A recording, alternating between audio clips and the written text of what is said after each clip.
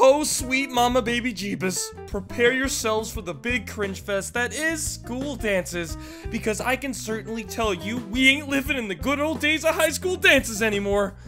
From middle school to high school, the dances I had with my grade were beyond some of the most awkward experiences I think I ever went through during school, and I can say that with confidence that it is something I wouldn't wish on my worst enemy. Wonderful evening we're having, isn't it? It's a little warm in here, haha.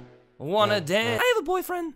Oh, come on! But hey, I guess not everyone's school dances were all bad, but just for disclaimer's sake, I'ma just say these school dances are all just from my own experiences. So, by all means, roast me in the comments. Hey! Growing up, when it came to school dances, I would probably have to say I did everything in my power to avoid them, but for whatever reason, always failed. If I didn't have certain friends going to these school dances who more or less would ask me to go as well, so we could suffer together, I would be forced to go because it was more or less frowned upon to miss out on a junior high/high school dance event. And boy, was that uncomfortable. Back in junior high, every dance I think I would ever go to used to always play out like in the movies, where there would be one side with boys and the other side with girls, just kind of doing their own thing, and the preps would all just be crammed together in the back somewhere just mingling and twerking. Oh wait, twerking wasn't a thing back then. Thank God. But with this divide going on and this awkward atmosphere growing, all it did was enforce the stereotype of school dances and made everyone quite uncomfortable.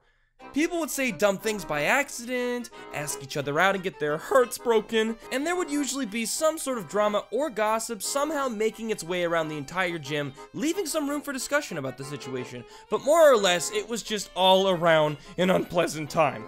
What was going on with me during this time? I would more or less just be hanging out with my small group of friends in the corner, talking and trying to just pretend like this wasn't a school dance. But that's pretty impossible, so yeah. I remember during this time, every now and again, a girl that was in with my small group of friends who I had a crush on would always just be mingling with us as we stood around watching some kids make an attempt to do a terrible job at dancing. This used to put a lot of pressure on me in my head because all I'd be saying to myself is, "Do it, Jordan. Ask her out. Do it. Do it right now, Jordan. She's right in front of you. Do it, Jordan. Say it. Say it now. Say it now, you idiot. Say it. Jordan. Jordan, ask her to dance with you, Jordan. Say it now or you'll regret this for the rest of your life, man.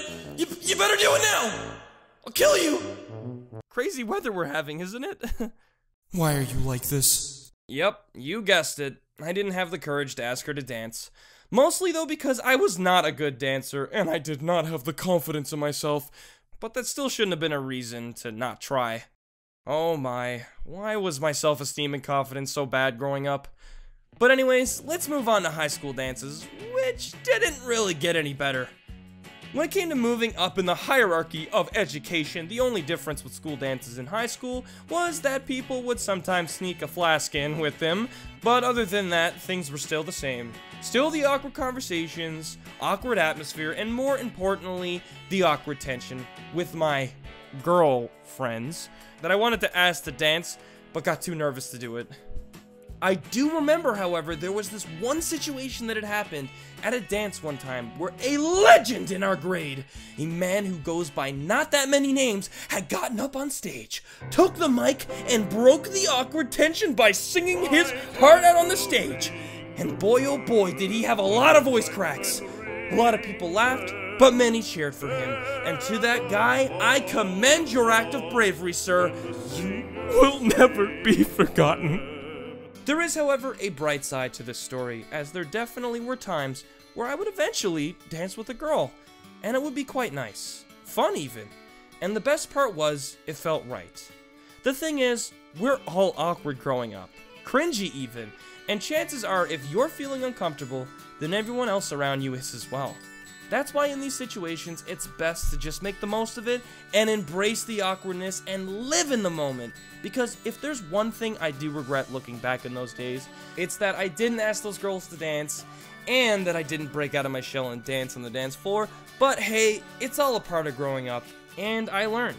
So if you've got a school dance to go to soon and you're feeling pretty uncomfortable about it, force yourself to go. Sure, it's gonna be mega weird and uncomfortable, and yeah, you probably don't got moves like Bruno Mars, but hey, you never know. It could also be one of the most exciting times of your school year. So go live a little, and dance, and be awkward. Because it's all a part of growing up.